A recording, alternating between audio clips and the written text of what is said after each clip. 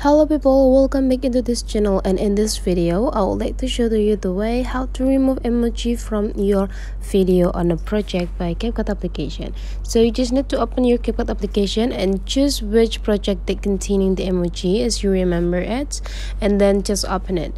And you can see here this video has a emoji right here, and there is no other options on this whole project. So to remove this emoji is quite simple. So you just need to go click the clip, and after that, oh my bad, you just need to take a look on this button features, and you just need to go click this task.